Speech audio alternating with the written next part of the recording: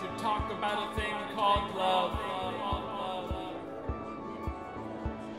Pop-up love party is an interpretation of Plato's Symposium, a philosophical text about a party, during which a group of friends play a game. The challenge is, everyone must give a toast in honor of love. But who can do the best job? Who can say something so profound that everyone will leave the party saying, yeah, that's totally true. I get it. I can't believe I didn't see that before. Wow. And so, we have given ourselves the same challenge. Can we make these old ideas resonate for an audience in the 21st century? Like bolts of lightning simultaneously hitting you in the head, in the guts, and in the pants. Stuart, my favorite food is salty chocolate. Salty chocolate. I love salty chocolate because of the flavor combination. I love the beautiful mouthfeel. We will be serving a 7-course snack menu created by Michelin-starred chef Daniel Burns.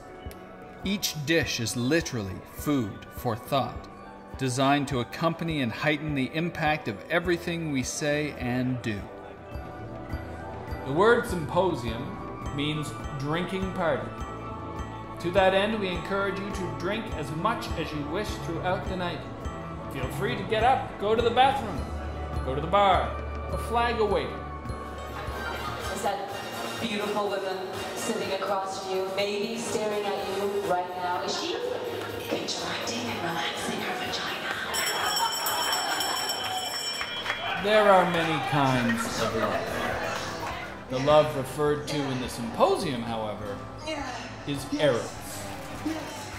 Eros is physical, passionate love, sensual desire, longing, pure romantic emotion without the balance of logic.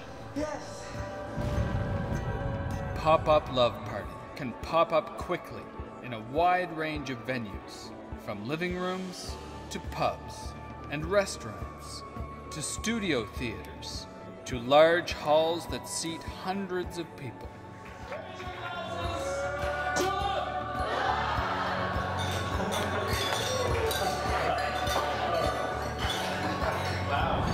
Welcome to Pop-Up Love Party.